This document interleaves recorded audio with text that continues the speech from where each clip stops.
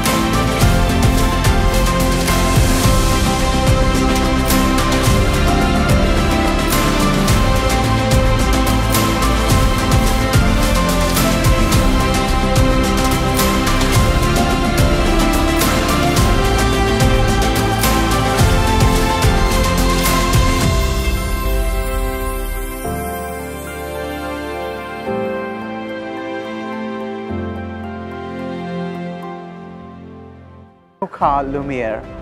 This tech fair is very exceptional and unique because it also talks about how technology is useful for social change, especially for the marginalized communities.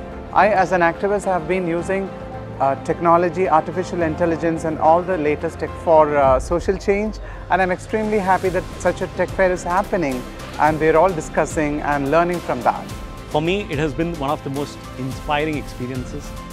I landed at the university gates last night at 4 AM and I had students at the gate having waited the whole night to receive me and to receive other guests. And I was just touched by the kind of commitment and capacity that they displayed. In fact, in that moment, I experienced deep happiness because I said the future of our country is in their capable hands, their committed hands.